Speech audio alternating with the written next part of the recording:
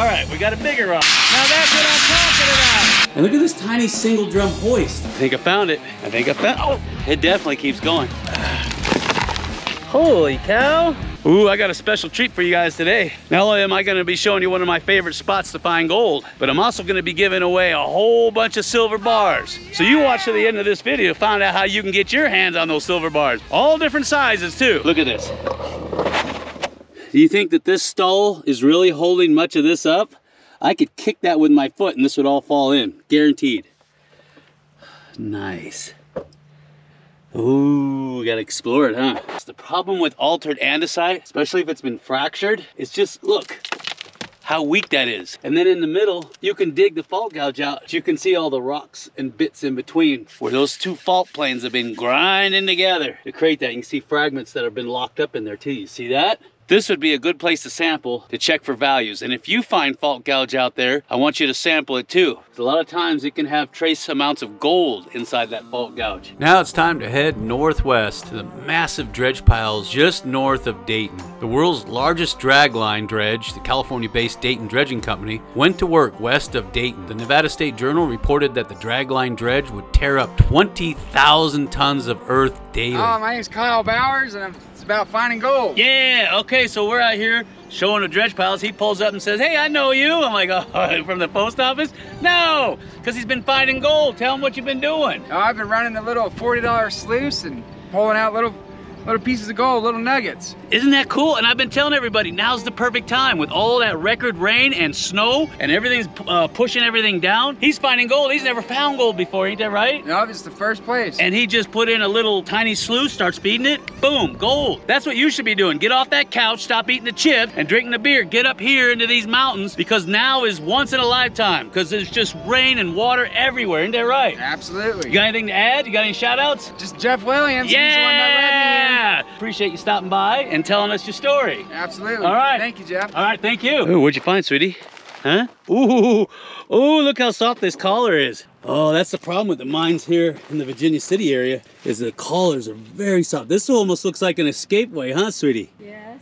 You can see where the windlass was right here, going across. Of course, the first thing to go is a windlass, so they take that out first, but you can see where they did the hand crank on the windlass. Oh, yeah, that's a really good shot. Yeah, there's pigeons. Look at all this rounded river rock. Do you see it? And there's a big monker right there. Now what this is a gigantic sample cut. They dug out a huge trench which cuts across the old river channels that were flowing down off the mountains millions of years ago. But I see perfect spots up there to sample from because it takes a lot of water to move rocks that big. So that's where we're going to sample. We'll see what we got. And that's what you should be doing too if you see any of these old cuts from days gone by and you isolate the contact zones. It'll be obvious. I can see 3 contact zones right here. And what I'm going to do is I'm going to sample at the contact zones and then we're going to pan it out and see if we got anything. I don't know if you can see it. I've got a contact zone right there where that big rock is sitting. There's a contact zone. You see all the large rocks sitting right there, right along that plane, that bedding plane. The smaller stuff is down here below it. And then you got some cobbles and then at the very top, you got another contact zone right about there. So I'm more interested in this one because it looks like it took a lot of water to move that. So I'm going to get in there and sample what I can. A lot of altered andesite, a lot of basalt, all kinds of goodies in here. Right there. Big old piece of magnetite. Look at the size of that monker. Man, that's heavy too. Wow, that's huge. It's a monster. All right, we'll take this and pan it because there's water holes everywhere out here. But I'm gonna show you the tailing piles that were left behind from the massive trommels they were running out here because it's just mind-boggling how much material they ran out here to get that gold. Look at this. This is all tailing piles from trommels that are running out here. These are massive piles and they go on for miles. Look at this. Isn't this something? These are all tailing piles from when they were running trommels out here. Just absolutely amazing.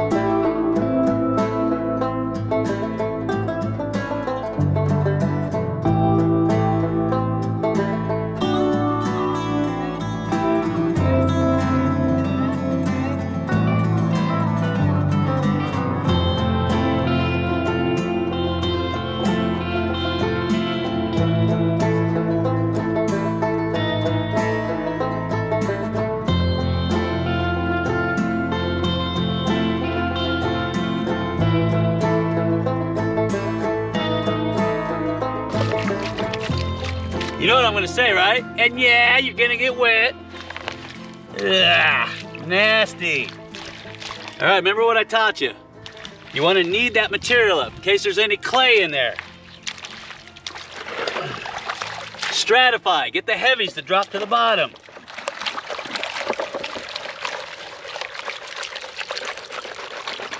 Rake the rocks to the back if you don't have a classifier. Like that.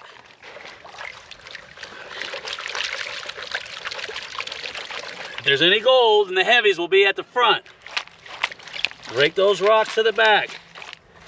Look at that. Beautiful. All right. See if my hole's deep enough.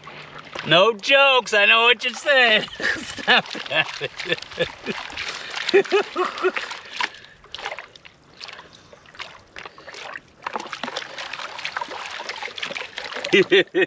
Come on, Nugget. All right, let's see what we got. I got plenty of black sand.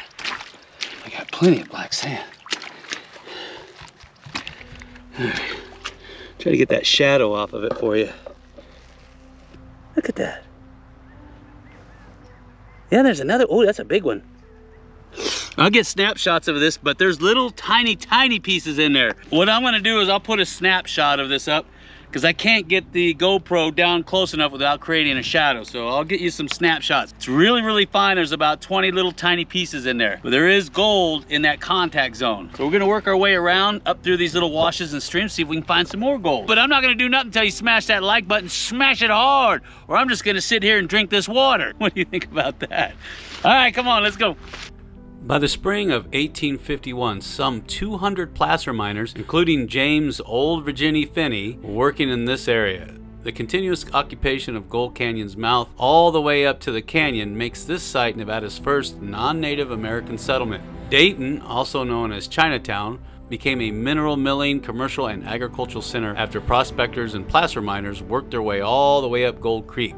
In January of 1859, a rich discovery was made at the very head of Gold Canyon, which you're looking at now by James Fenimore and Henry T.P. Comstock, which gave the name to the Comstock Lode and started the town of Gold Hill. Here you're looking at downstream Gold Canyon as it filters all the way down to the dredge piles and of course into Dayton. A lot of gold can still be found in this area, but unfortunately most of it has been claimed up by the Comstock Mining Company, LLC. So if you do decide to go prospecting here, please check land status first before coming out here. But do keep in mind, there is plenty of gold still left behind. Ooh, this looks like a really good spot. Look at this. Nice, and we got water too. Oh, and I see a gravel bar. See that gravel bar right there? Water's come down here, deposited. Slowly having to work away that way and then around. He's just hanging out here, enjoying himself.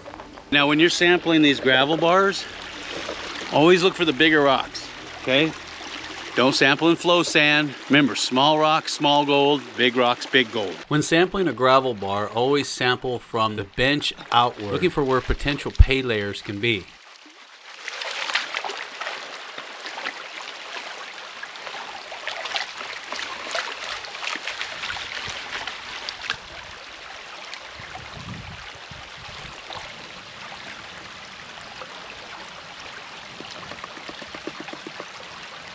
I don't know if you can see it, but it's right there. Right there. And I'll put up a snapshot of it at the end of the video. There is gold here, but you gotta work your hiney. Where's that banjo at? I know that banjo's out here somewhere.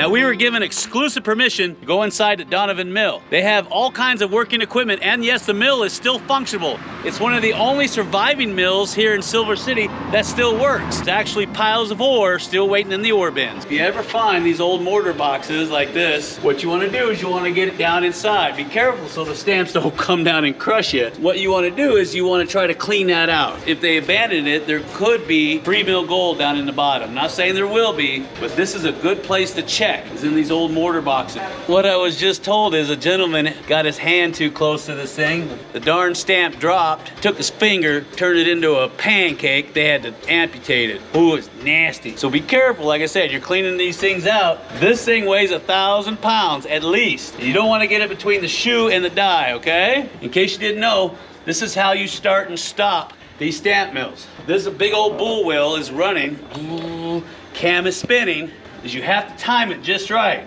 And you gotta pull these blocks out, and that way it'll let this huge stamp drop down onto that cam, and the timing will be perfect. If you don't do it right, man, it's gonna hit that cam, you might break something. And that's how you get them to stop too. As they're going up and down, chonka, chonka, chonka. As it goes up and starts to come down, you get that mucker in there just right. And the reason why you'd want to do that is because when you go to clean it out, you got to have all the stamps up so you can get into that mortar box.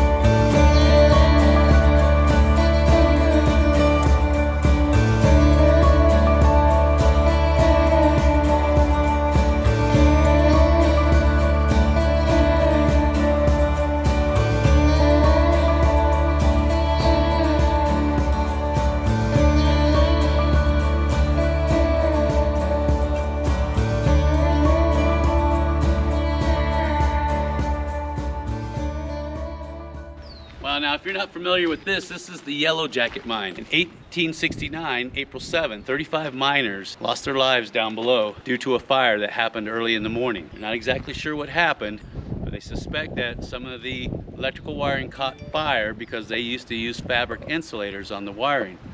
And that spread to some timbers. Now, another theory is that a lantern tipped over and caught one of the timbers on fire. Regardless of what happened, 35 miners did lose their lives down in this shaft. And you can see that they've actually sprayed concrete, like shotcrete, around it. The reason why is because they were worried that the headframe would catch fire because the fire had burned for so long. They had a heck of a time putting it out. So that's why you see that coated with the concrete. This is the original Yellow Jacket mine, and just to the east they sunk another shaft called the Yellow Jacket East. And we'll go out there and see that in just a minute. Now I'm going to show you something that most people don't know. Come here, take a look at this. If you look at really old photographs, you'll see that this is a portal to the workings of the mine. It goes in and it connects to a whole series of underground workings that connects to this one. As you can see, they didn't want anybody in here, so they plugged it up. And they plugged it up really, really well. But this is one of the old original entrances into the mine. And if you look right here, see the track? You can see this original track from the 1870s in the photographs. And it goes in, like I said, it connects. Now, after the fire, they sealed this one up and they sunk another shaft up on the hill. And I'll show you that here in a minute. Now, an interesting side note about this particular area is that it's noted to be haunted. Now, I don't know if it's from the miners who lost their lives down below or not, but people who stay in these cabins, which you can rent, swear that there's hauntings going on here all the time. And there's plenty of videos on YouTube where people have actually seen things and heard things.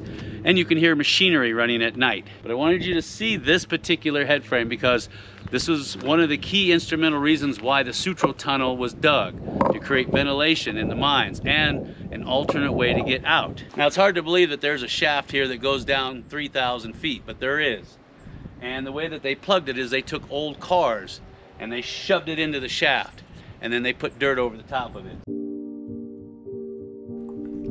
On April 7th, 1869, a careless miner left a candle burning on the wall of a timber some 900 feet deep in the mine, which eventually set fire to supporting timbers. This blaze started a chain reaction of disasters. One of the miners, Dunleavy, who was working on the 900-foot level at the time, was alerted to the catastrophe when he heard the distinctive crashing of falling rock. Debris filled the tunnels, forcing choking gas and dust into the Yellow Jacket and neighboring mines. Debris filled the tunnels, forcing choking gases and dust into the Yellow Jacket and neighboring Kentuck shafts. While running along the 900-foot level, Dunleavy spotted a wall of flame. As he raced toward the main shaft, he gave the signal for fire, but the crackling of the burning pine timbers was so loud that his warning shouts were drowned out. Through all the craziness, he heard the screams of miners on the levels below. Air pouring in through the Kentuck mine acted like a giant bellows and fanned the flames, and he began to choke on the fumes and dust. The roof collapsed around Dunleavy. He lay on the floor and pulled a heavy overcoat over himself. This act helped save his life. He was the sole survivor of the 9 miners on the 900-foot level. He slipped into unconsciousness and did not awaken until hours after he had been rescued. Miners risked their lives to save their co-workers, trying to rescue as many men as possible. They yanked the unconscious Dunleavy from the jaws of death. Later, when a cage filled with rescuers was descending past the 800-foot level, it was rocked by an explosion. The fire quickly spread to another neighboring shaft, the Crown Point mine.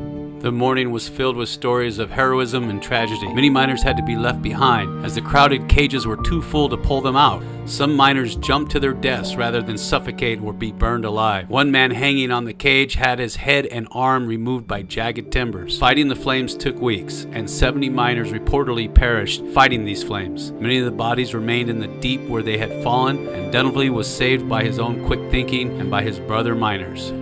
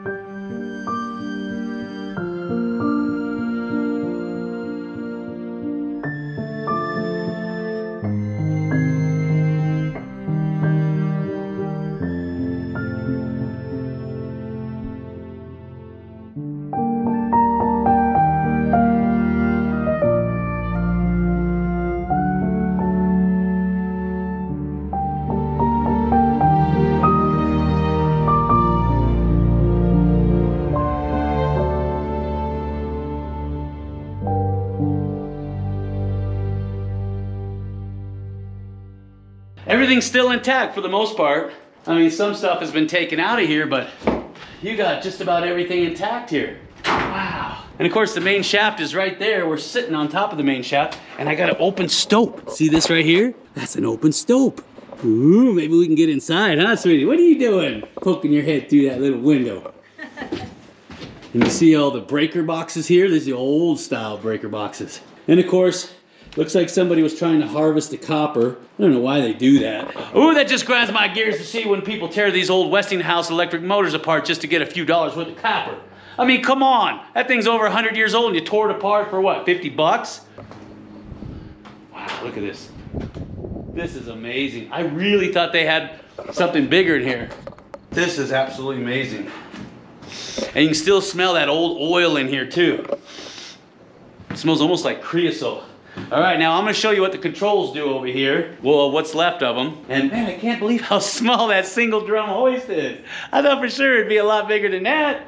Because that head frame is massive. It's a monster. All right, now you see this thing right here? This right here is part of the clutch. It's part of this system right here. And it's part of this. So when we pull on this lever, this is gonna push forward. You see that? And as it does so, it's gonna torque on this band. When that band torques on it, it's gonna connect the inner and outer ring together. So this is your clutch mechanism. And you can see where they put shims in here too. You see that? All right, so this guy comes over to here. Then he connects over to this jack shaft. This is the brake here, which would have been connected to this guy, which goes over here to this brake band. You see that brake band right there? It goes along the top. That's your brake band, and it connects to this guy. This is your clutch. And you can see where this used to be connected to him, but he's not connected. So that's all you really need. And this is your variable speed controller. There'd be a little knob right here. You can go forward and reverse. Very important. And that would dictate the speed based on these breakers right here. And somewhere in here, oh, there it is. It's over there. And there's your resistor grid right there. That's where all the energy that comes off of this guy goes when it's going backwards. These things can get red hot. And this is a little tiny one. Your depth gauge would have been right there. It'd have a big dial indicator right there to tell you your depth. Now, most time there'd be a seat here for the operator to sit down because, you know, he's not going to stand up all day. And he'd wait for the bell. Usually the bell would be over there. I can see the pulley on the wall. I don't see the skip car. That's nice. That head frame. Ooh, he's listing pretty hard. Look at that. See the little pulley right here? They probably would have had a cable here for the bell. The bell was probably back here somewhere. Oh, you can see where the shaft is collapsing underneath the building. You see that? All this is falling in. Oh, and that's one of the stopes right there too. Ooh, almost looks like they had a chute right here. You see that? To feed down into here. Maybe they did so they can get it up into that chute. And then of course there's the Crown Point Mill down there too. It's an old tie spike. Yeah, a little baby one. That's pretty cool. Ooh, they got some good looking ore around here too. You see that? There's the main shaft. Oh, that's nasty. Yeah, you can see how soft that rock is. That's not even solid. Look at that. Eventually all of this is gonna come down onto that. And there's your water and your air lines going down in there. See where they have them insulated? Because it gets bone cold out here in the wintertime. See how they dumped that skip car riding up the track? As it went up, the front would dip, the outer wheels would catch that outer rail, and it would dump. And then when it dumped down, if it kept going up, the front wheels would catch that other set of rails to make it push forward completely. Pretty cool, huh? And then they just release it and it would come back down, and the front wheels would ride on this inner rail, and it would be back into position. Oh yeah, look at that. You see that? All that timbering is gone. It's just completely collapsed. Everything. You can't even squeeze it. Well, you might be able to squeeze into that. Now you can see where it's all completely filled in because it's so soft. When you're out in the field and you find these ore bins, especially these large production mines, look at the ore bins. See if there's any ore left that's stuffed inside of them, because chances are they never finished processing it. You can go through and look for high-grade specimens. Now, I'm not saying it's going to be in there every time, but it's always a good place to look. And you can take soil samples in there and pan it out to see if there's any free mill loose gold in there, fine gold that's come off a lot of this rock. So we're going to go ahead and bring some material and see if there's any gold in it. This is all beautiful stockworks of quartz in here. Got some of the wall rock in there. Look at the mineralization in that one. Oh, that's beautiful. This is a nice one right here. I'll take that one. Yeah, we'll gather up some samples and see what's in it. Now you know what these gates are when you see them on ore chutes. They're called chute gates. You have one here and you have one here. Makes it so much easier to control the flow.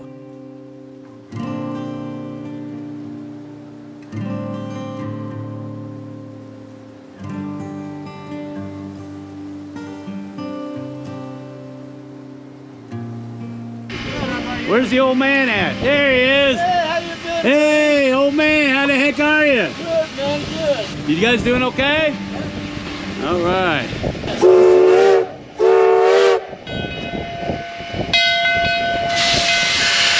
That's the way to travel.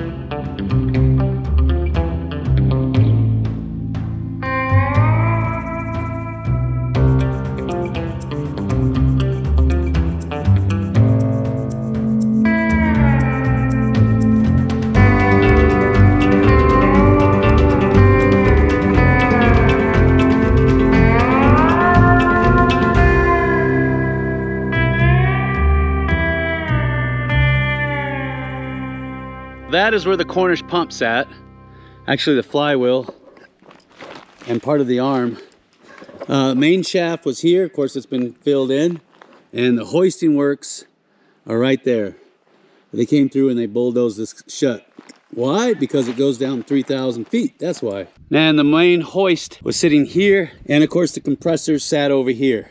And just look at the scale of the bolts that they're using. You can see that they were using saws to cut some of this. See how smooth that is?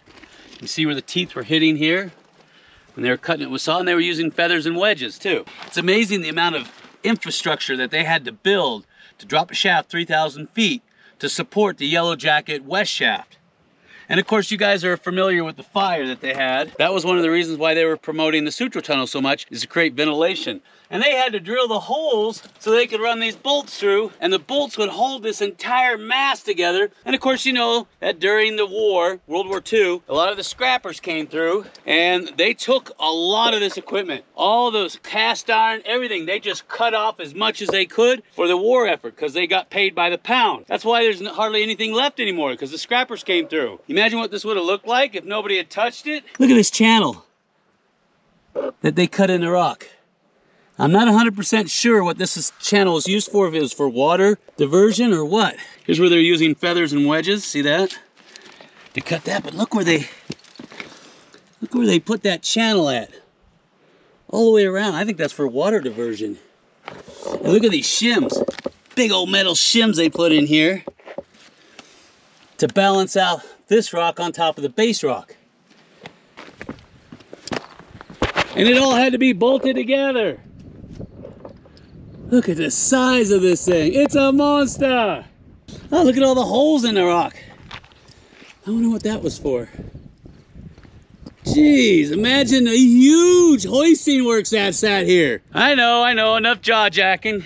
Get on to finding us a way into that mine, Jeff. I can hear it from here. Whole bunch of flat cable that they were using that was very prominent here in the Virginia City mines. And there it is. Can you see it? That is the other opening. They tried to hide it and plug it with bushes, but we're gonna go take a look. There's some more of that flat steel cable, see it? This is what they were using to hoist up with. Look at that. They liked it because it was stronger and it wouldn't twist. There's just another innovation that they did here on the Comstock lode. So many new technologies were developed specifically for this mining district because they encountered so many unusual environments. They had to invent square set timbering because of the huge stopes and the very soft ground. They had to bring out Cornish pumps to handle the millions of gallons of water that had to be removed daily. They came up with flat cable because round cable at those depths would have too much twist to it and it wouldn't have as much strength. So many different things. This was the mecca of mining. So I'm gonna get on down there and I'm gonna see if I can stick my head in there and see if it does connect, because that's the rumor.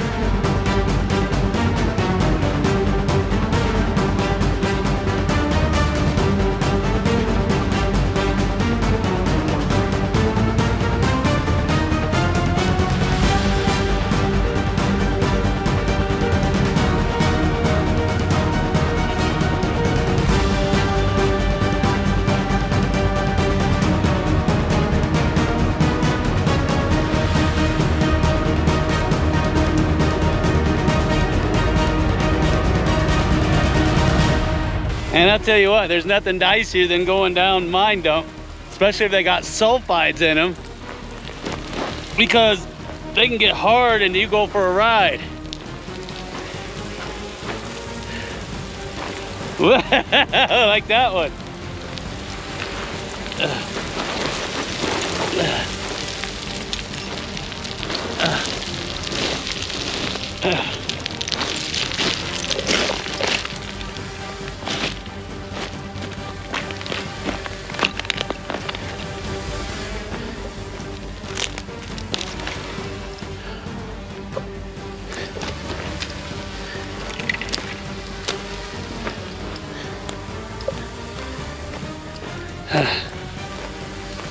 I think I found it. I think I found it. Look at this. Look at this. Somebody didn't want me in here. And there's a cable going into it. I don't think I'm gonna be able to get into this one, so we're gonna head back up.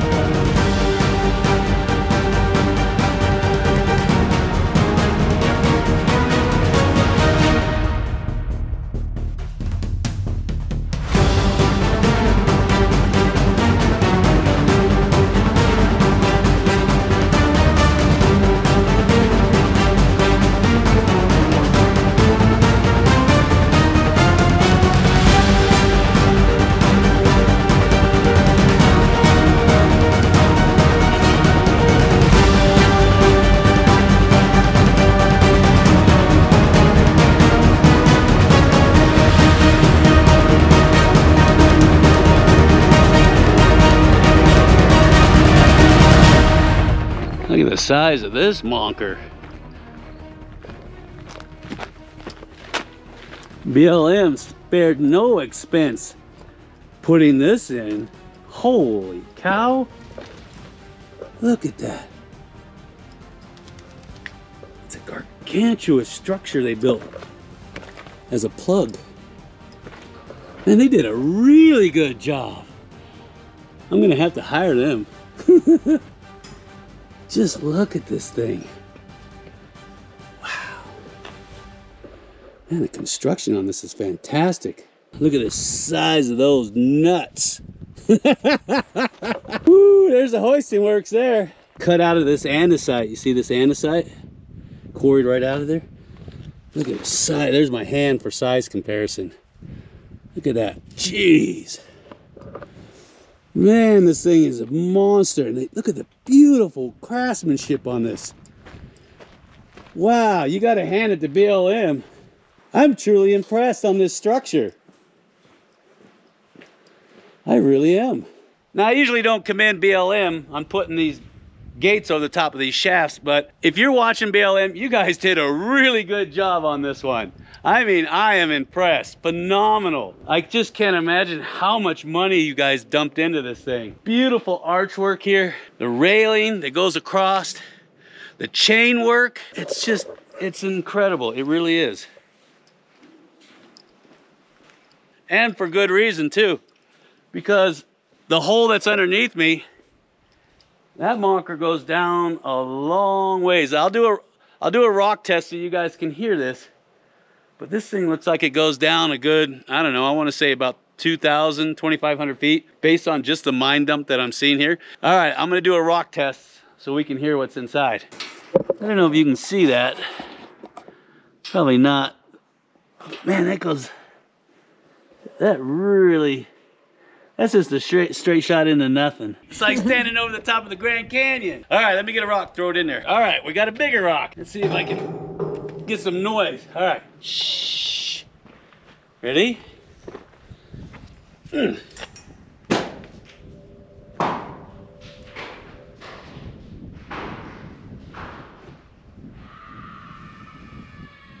there's a plug. Man, this thing is massive. It's a monster! What the heck is that? I didn't call the fire department. Hey, where's the fire at? Oh, what are you guys doing out here? Having fun? Yeah, just hanging out. I asked for a pizza and look what they sent me. I don't believe it. These guys are out exploring, having fun just like we are, and they want to learn as much as anybody else. So, you know, I got to give them credit. But you know what? They told me they know something and they want to tell me, so we're all going to say it together. So you know what I'm going to say, right? So come on! Let's go! We were out cruising around looking for more places to find mineralization, and look who we ran into. What's your name and what's this all about? Tom Bledsoe. I'm out riding dirt bikes out in the Wild West out here, living on the road, loving America, and watching your guys' channel. And it got me into gold mine, not gold mining, but learning about mines. Had it not been for your channel, I wouldn't have cared less. Wow. It's amazing. I gotta ask, what was the video that you saw that got your attention? Was it Golden Home Depot sand? No. No. Everybody loves that video. I watched that one. You know, I really don't remember. It's been so long. Had to be a drift mine video. Everybody loves a drift mine. But there was the Slim. Yeah. It was in there, and it's just your humor. Oh. You know, and your personality. What, am I funny or something? And then when I heard you know a lot, or are a geologist, I thought that's amazing. Now I watched several other channels, and then you're going into mines, old mines. That's the best. Oh, I love going into mines, and I like taking you guys with us too and teaching you geology. So I hope you're learning something on this video. I'm doing my best. If you don't find gold after watching my videos, you take up the crochet or knit needle or something like that. You won't be able to. You just can't find it if you can't find it after watching yours. It's I love to hear that. So anyway, we're gonna get out and start exploring. And I saw him. I'm like, hey, I see a motorcycle. I'm gonna see if I can go riding with this guy. Come on back. Yeah, no. So come on. Let's go.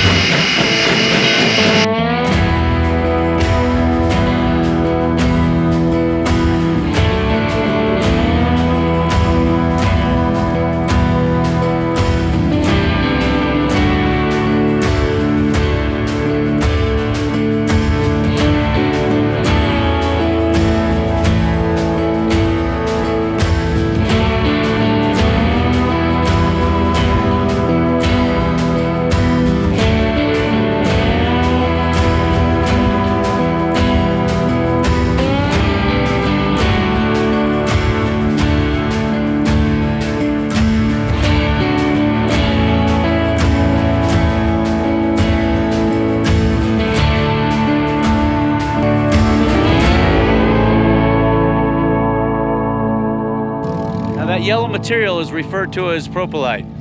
It's basically altered andesite. And a lot of the ore was actually nestled inside of that. Now, there was no rhyme or reason as to where the ore was actually at. It was like plums in a plum pudding or raisins in raisin bread.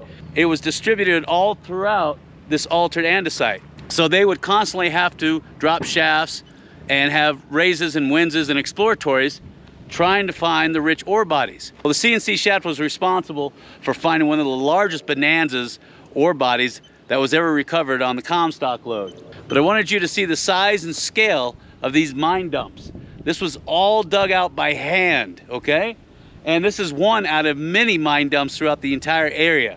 It just shows you how tough the men were back in the day to be able to work 3,000 to 4,000 feet underground in 130-degree temperatures and hauling out tons of ore per day for years. And here it is. These are the foundations to the great CNC shaft.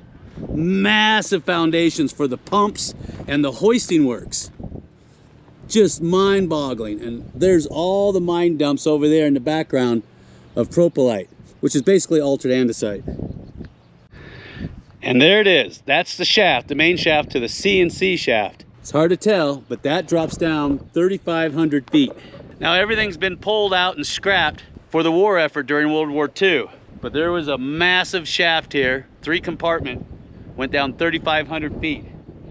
The mine dumps over here are absolutely mind-boggling to think that they dug this out by hand. This is something that most people don't think about, but I do because I've worked in mines before, is that when it's super cold out, like it does get up here in Virginia City, and you're working down there where it's hot and humid, especially in the Comstock lode, where it's 130-degree water coming out of those drill holes for the dynamite, you're working in your underwear, basically, and you're sweating to death. And then you hop on the safety cage to go up to the surface, and it's freezing out here, you'll get pneumonia real fast. And a lot of the head frames weren't covered.